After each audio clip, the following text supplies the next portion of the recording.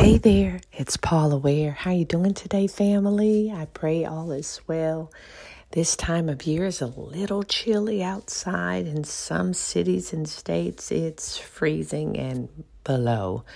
I want to pray that the Lord will keep us close to his warm heart and in the spirit and in the earth, that he brings some warmth to those places and people who are dealing with snow and blizzards and ice and inclement weather that can cause some unforeseen challenges. And so I thank God today that we are present.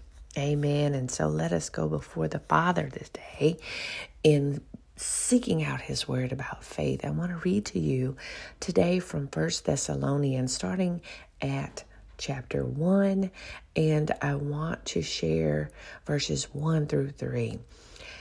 Paul and Silvanus and Timotheus unto the church of the Thessalonians, which is in God the Father and in the Lord Jesus Christ. Grace be unto you and peace from God our Father and the Lord Jesus Christ. We give thanks to God always for you all, making mention of you in our prayers. I think that's beautiful. Verse 3 says, remembering without ceasing your work of faith and labor of love and patience of hope in our Lord Jesus Christ, in the sight of God our Father. Beautiful.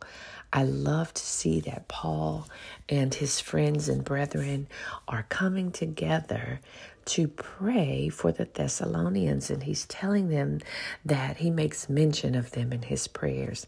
Isn't that a beautiful, beautiful blessing to know that others are praying for you? And he's saying that he's remembering without ceasing your work of faith and labor of love and patience of hope in our Lord Jesus Christ, not people, in the sight of God our Father. Take this word and sit with the Father today. Allow him to sink it into your spirit and your soul so that you can partake in the blessings of this mighty word of God. Amen. God loves you and I love you. Have a wonderful rest of your day. Amen.